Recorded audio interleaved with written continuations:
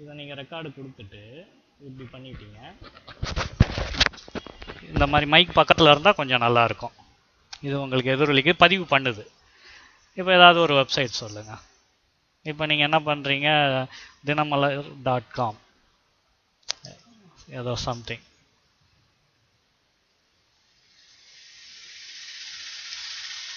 இப்போ இதை நம்ம பதிவு பண்ணுறோம். dinamalar.com பார்த்தீங்கன்னா நல்லாயிருக்கும். இது வந்து ரொம்ப வருஷமாக வந்துக்கிட்டு இருக்க ஒரு பத்திரிக்கை. அவங்க வந்து ஆன்லைன்லேயும் வந்திருக்காங்க. இதை வச்சா நமக்கு கேட்கும். ஆன்லைன்லேயும் வந்திருக்காங்க. இந்த வெப்சைட்டு பார்த்தீங்கன்னா வேர்ல்டில் அதிகம் பேர் பார்க்குற ஒரு தமிழ் வெப்சைட்.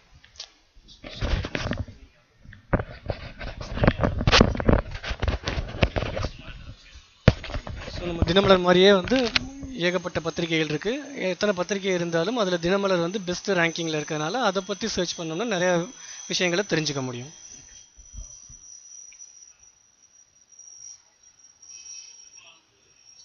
ஓகே.